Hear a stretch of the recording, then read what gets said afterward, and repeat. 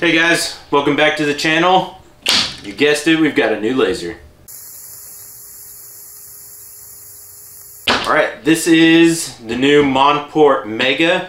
It is a 70 watt CO2 desktop model. So super powerful for desktop, but also huge, so we'll see how desktop that is. If that just means it doesn't have a cabinet, that makes sense. Got a lot of other cool new features. I have opened this already, just to make sure that it wasn't broken. But one of the cool things on this is that it actually has different connector points. So these were on, they're pinched over, and that's what holds it on, so there's no screws. So all I had to do was hammer these back up. Yeah, as you can see on the bottom one. So I hammered those up. There were 6, 7, 8, 9, there's 10 of them to hold just the top on. So let's back open. Okay, and now we can take a look at how it's packaged, what's in it, how good it is, and let's take a look. This is really nice foam, so it does look like it's foamed really well. This looks like a base plate or a plate for inside of it. Don't know, we will find out.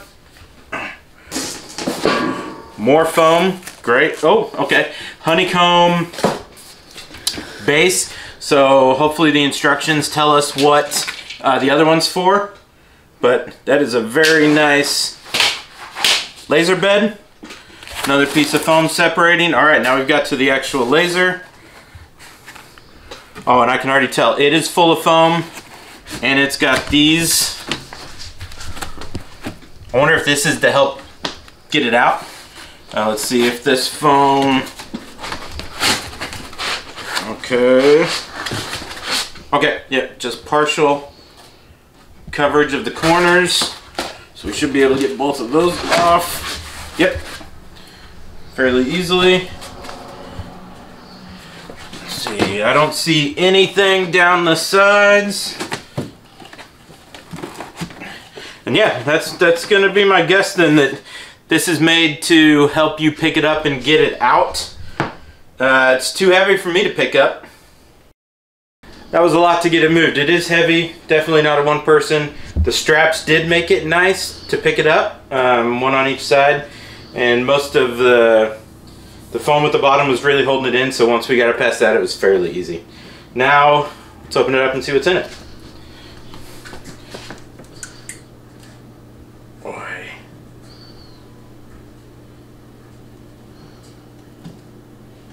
That's tight and a little nerve-wracking, but there was nothing holding it down. Feels like there's just a piece in here that's probably a sensor to make sure that it's closed before it'll run. Nice packing inside. Let's see what we've got in here. Water, so water goes somewhere. Just gonna put that on the side. Oh. Very nice. Exhaust. Let's see. Oh, okay. PVC piece to do the sizing for the exhaust. Clips for something. Power cable. USB cable. It is a USB to USB-C. Let's see.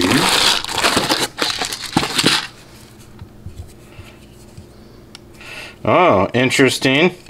This has got, it says Mega here. It's got USB-C. I don't know. I know it's supposed to be wireless, so maybe this has something to do with that. This is a very nice case here. Looks like maybe just spare parts. Well, but that's nice. Extra screws.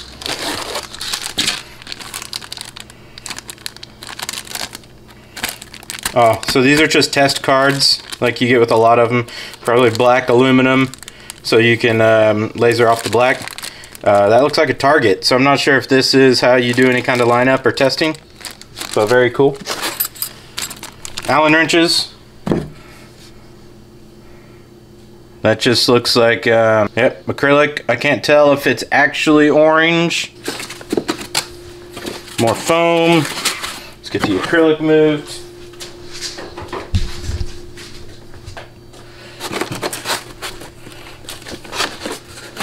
Instructions. That is a big booklet. That is awesome. And oh, okay, so that piece plugs in and then the computer plugs into it, which means this end should come off. Yep, there we go. All right, we'll figure that out later. More test pieces. This is awesome. Looks like two pieces of clear acrylic, bunch of cardboard, and then some plywood. That's really cool. Most of them come with small ones. This is awesome that it comes with bigger pieces. So we'll be able to do lots of testing without fear of ruining good plywood or good acrylic.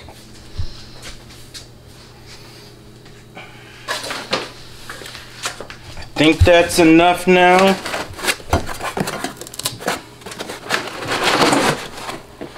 Oh, I popped open that piece.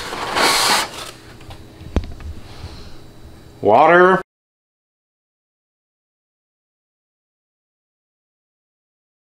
All right. That looks like everything so far. Oh, there's the camera here you can see. And then the laser head. Very nice. Doesn't all want to move, so I'll leave it until we actually get it turned on. Looks like a control knob.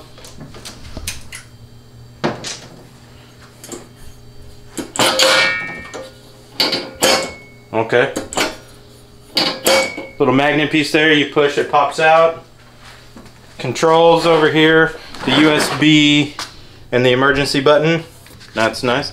I don't love that this is just stick on. That's gonna wear off. On the back it looks like here's your vent, your power, your cable. Another push, so that's a pass through all the way. And there's a panel on this side. I don't know what's in here. Maybe this is just the inlet for air, and then the outlet's over there. Doesn't look like it's super easy to open up if you need to see the laser, or sorry, the tube, or replace it, or any of that. So I think it's time to read the manual a bit, and then we'll be back and see if we can get it turned on. Got it already. I've been reading through the instructions, and the first thing it says to do is to take off the back panel. So I figured out the different screws. There's 4 inside, and then there's screws underneath holding the back panel in, as well as a couple of screws holding on the power little piece. So you got to take that off. It's got 2 there. They're actually backed with nuts, so they will fall in, and be careful. I've also noticed that your clearance with the exhaust section is really, really tight. So you've got to kind of wedge that out from underneath it, and then the whole panel lifts up and out. It's actually heavier than I thought it would be as well. Like I said, there's 2 screws on each side underneath. 3 on that one, actually, 2 on this one, 2 here, and then 4 across the front that are inside of it. You gotta take all of those off, and then you can get behind it, and we can kind of see what's going on here. Now this is where your coolant gets filled up, and then I'm gonna pull all this foam out. That's for shipping, so the tube doesn't get damaged.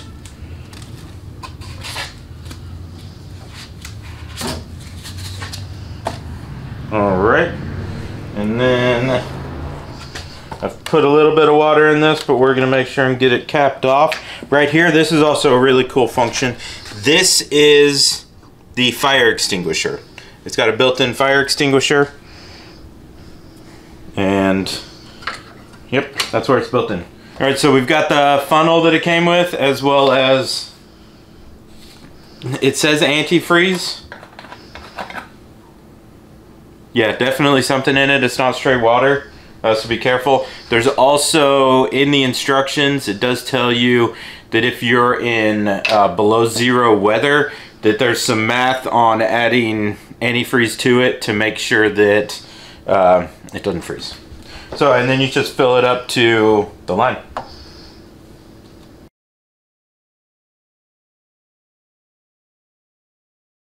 All right, so it says do not exceed the fill line. I don't see a fill line, so I've made sure that it's up above where the inlet tube is to go up and in, as well as it's still just barely below where the outlet tube is, so shouldn't have any problem with that. And then we can set the funnel aside and make sure and get your fill cap back on. Okay, the next step, it actually says to close it all up and go to the exhaust side. However, I want to make sure that the pump's actually working and cycling water, so we're going to plug it in.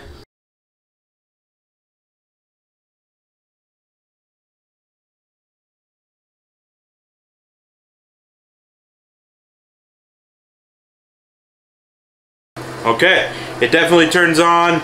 It's filled with water. I'm turning it back off. All right, for the exhaust, the piece that it came with, this is super tight. You just have to kind of play with it a bit, get it into the right spot, and then it'll go. Very nice hose that it came with. Fits on the end. And then you can, you know, just hose clamp it down.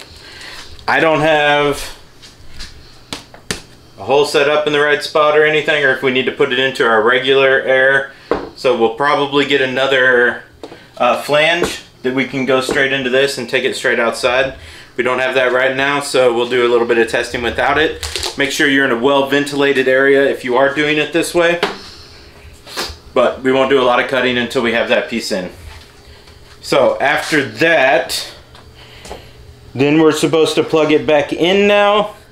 And we start working on going through software, if you need to update software at all. In this supplementary instructions, that's what it says, right? So take off the protective film before booting it up, put in the antifreeze, then the software part, and, you know, connecting to Laserburn and everything. So the next steps, and it goes through all of your steps on connecting to Laserburn. Okay, one more thing that I have found that was not in the book on unboxing it and getting it going. This axis, you can see it moves now for me. It would not move before, and that is because they were screwed in. So it's all the way in the back, and then it's screwed in down here, one on each side. So you got to take both of those off as well, or this won't move. I did get it turned on, connected to Laserburn, and then it was trying to move and just clunk, clunk, clunk, clunk, clunk. So get these first. So if you're having issues actually getting the axes to move, make sure these are off. Really what I've got left I want to do today is I want to get it, show you how to get it hooked up to both softwares, Laserburn and the software it comes with. And there's a whole lot more in aiming it and adjusting it. We'll do that next time. So let's take a look at the software real quick. Okay, so Laserburn setup. They've got really good documentation on this. The main things to really focus on are setting your baud rate. So what we're gonna do is we go into a device. You can basically do a new one. I've never had it actually since the device, so it's always setting up a new one. And you can go in, and essentially you go create manual. You go down to gerbil, and right now it's serial, so it's USB, so we need USB serial. You set your axis sizes. So 700x 350 millimeter and we also want to name it. So I'm going to name it Mega. And you can hit next. Now, origin. We can see that the origin is the rear left. Rear left. Auto home on startup's fine if you want. And finish. So now you can see in our drop down of all of our different lasers, Mega is the last one, that's the newest one. So we can put that in. It adjusts our size. And then the most important part, device settings, baud rate. There are a few different options and you have to make sure it's really hard to see, but baud rate is 1 million. So make sure you go to 1 million. Most likely it will default way up here, right? 115 or something like that. It's not going to default to 1 million. So get to 1 million. You can hit OK. Alright, so you can see I've got it hooked up. I'm in Laserburn. I can move it around. Alright, so there's two different links it shows between your different paperwork. Either just Mega or Mega-support. There's nothing on either one of those. So that's not where the software is actually at. Let me show you where I actually found it.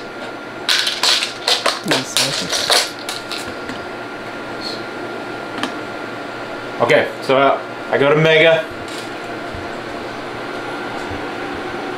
And over here on the side, download InDesign software.